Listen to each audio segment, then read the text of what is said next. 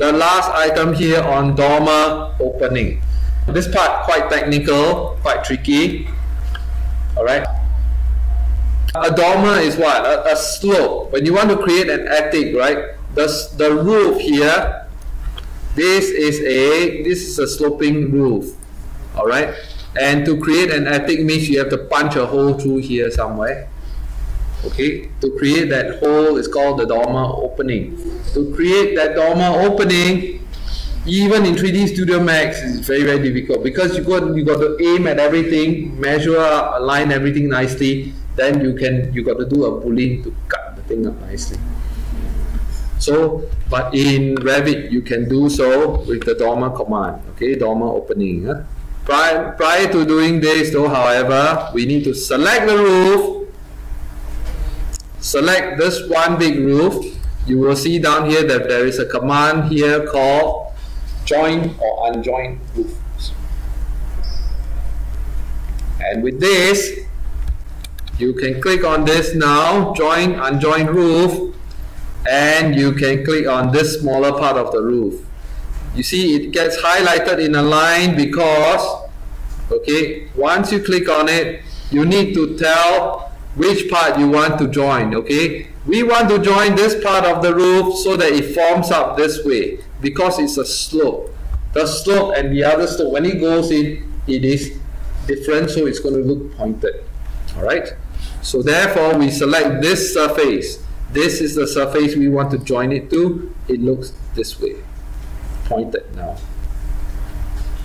Next, after that, we are going to click on the architectural ribbon, click on dormer, and then what we're trying to do is get dormer to project or become lines that we can later use. So we click on this. Before we do anything, you must tell Revit which roof you are going to affect. In this case, I'm going to cut a hole through hole opening on this roof itself, so that's why I will click on this roof. After this is done, you'll find that the roof now gets grayed out and you can pick lines. By default, pick roof wall edges command will come out and you click on this. Okay, once you click on the roof, you will find that now the lines are being projected or drawn.